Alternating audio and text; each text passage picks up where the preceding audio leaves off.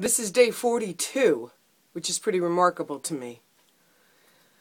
I've got a lot in my head today. The other day I had nothing, and today I have a lot. So in my meditation, I was thinking about opinions. I had a situation prior to going into meditation, and I was noticing that I have a lot of opinions about this situation. So I was just kind of observing the thoughts, the opinions that were going through my mind. Why did they do this? Why did they do that? How come they didn't wait for this? How come they didn't wait for that?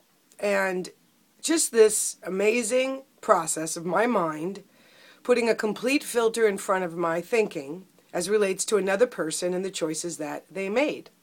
To go so far as to say, in the awareness of these opinions, I said, well, even if I'm right, who am I to have these opinions?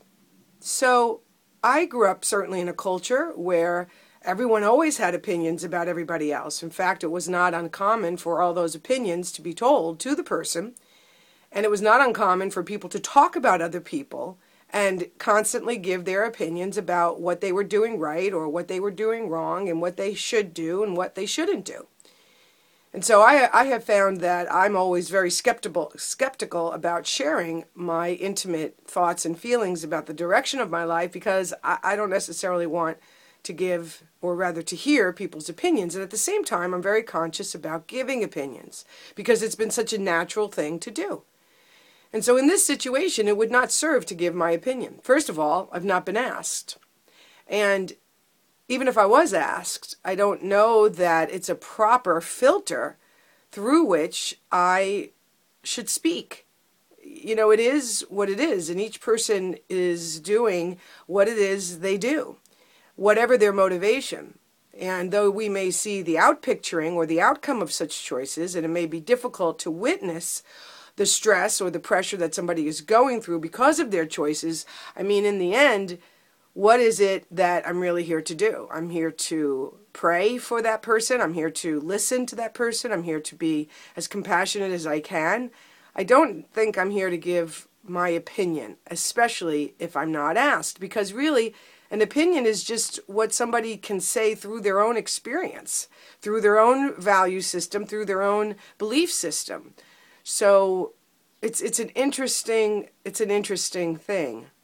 Another interesting thing is I found on this back wall over there, you see the dry erase board where I have written all this stuff in February about what was happening this year, my intentions for this year, the things I was seeking to achieve and accomplish, and the activity I was intending to set for my calendar and my speaking engagements and all of that. And above it is the Flow Group questionnaire. So when I submitted my video to the Flow Group, they provide a list of questions you can consider answering in your video. And I noticed that, you know, and this is really about me forgiving myself. This is what I'm extending to myself today, because I really created a whole thing around something that wasn't necessarily saying it was going to be that thing. And though I could easily use the word, I was so desperate for guidance, I was so desperate for help. And that just may be the feeling that we feel when we're exhausted, when we've taken something as far as we can and it's not far enough and we're seeking help. I mean, I understand what I was seeking. And I still don't necessarily think that it was bad that I wanted this weekend to be about specific things. The problem, or it became a problem when it wasn't about those things. And so I just have to forgive myself, because it's been kind of heavy duty coming out of that weekend and feeling like a failure, feeling like a fool for creating something out of nothing, that I went into this experience with so many expectations about what was going to happen, and it didn't happen. And to just be okay with what's going on right now, which is not a whole lot. And to just kind of clear the table. I feel like, you know, whatever that board has on it with the red marker, you know, I think I just need to give myself permission to wipe all these boards clean and start again. Because I just feel uncomfortable being in this place where nothing seemingly is happening. When I'm in New Jersey, I'm in service to my family, and it has always been a challenge for me to keep the focus on also serving myself. So, a lot of rambling, I know.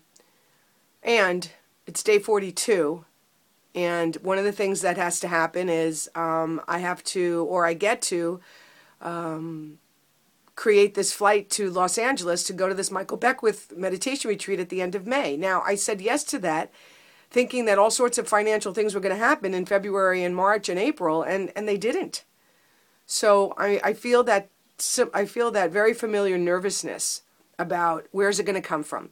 I feel that shame about once again having something to do and not seemingly the money to do it. So this is really a challenging time, and I have to tell a new story to stay vibrationally above this, sinkhole that always brings me down. I don't want to be down. I don't want to feel shame. I don't want to feel those feelings. They're just terrible. They're debilitating, and they don't help me. I believe that anything is possible. So, I don't know, maybe you're in a similar place, maybe you're not, maybe you're totally clear, maybe you're really good, and I'm just hoping that whatever this all is, it's something that's meaningful and purposeful, because, and the other thing I was thinking too is, look, there's not something outside of yourself that you're, like, I keep looking outside of myself for something to tell me what to do. And even though I may say it's God, and I'm seeking God's guidance and all, in the end, I have to choose. I have to choose. So, yeah, I came into this video thinking I was really clear about what it is I was going to say, and maybe I am really clear, but there it is again. Clearly, I'm not sure. This is day 42.